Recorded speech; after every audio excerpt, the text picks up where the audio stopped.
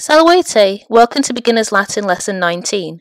This is the second and final lesson on third conjugation verbs. Third conjugation verbs come in one of two forms. Those which have an I stem or IO in the first person present tense form, such as capio, fugio, and iaccio, and those which do not, dico, duco, and mito being examples of these. Here is how we conjugate regular third conjugation verbs.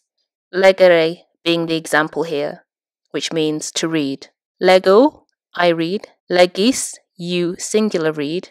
Legit, he reads, she reads, it reads. Legimus, we read. Legitis, you plural read. Legunt, they read. Here is how we conjugate the IO variant third conjugation verbs. Here the example is capere, to flee. Capio, I flee. Capis, you singular flee. Capit, he flees, she flees, it flees. Capimus, we flee. Capitis, you plural flee. Capiunt, they flee. Here are three examples of sentences which use third conjugation verbs. The verbs are in bold. Pause the video and see if you can translate each of these sentences.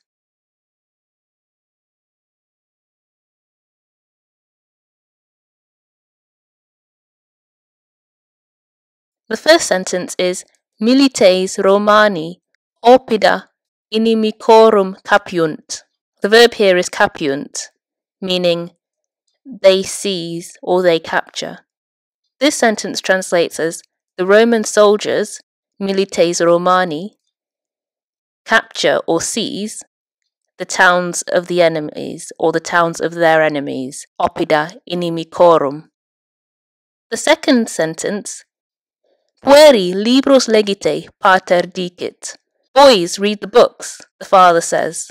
Here we have two examples of third conjugation verbs, legite and dicit. Legite is a plural imperative, meaning read, and dicit is a third person singular third conjugation verb, meaning he says. So the father is telling the boys to read the books. So the sentence translates as, boys, read the books, the father says. For the third sentence, we have scriba volumina regi mitit. The writer sends the scrolls to the king. Here the writer, scriba, is the subject, so in the nominative singular. Volumina is a direct object, that is what's being sent. This is an example of a third declension plural neuter. And we have regi, to the king. This is the dative of rex, which is another third declension noun. Now time for a quiz. You will see the four principal parts of a third conjugation verb.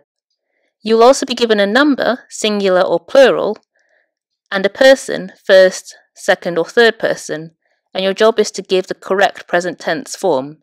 For example, if you're given capio and first person present tense plural, you should give the answer capimus, which is the first person plural form of capio. So here's the first question. Dico, dicere, dixi, dictum. Second person singular.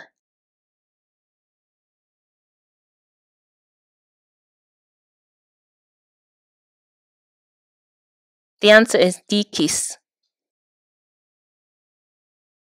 Next we have facio, facere, feci, factus. Third person plural, they.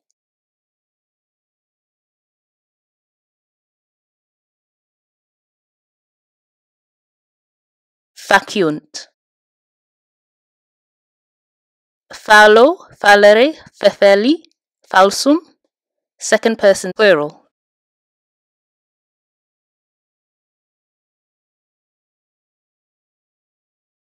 Fallitis. And finally, cupio, cupere, cupivi, cupitum. First person plural.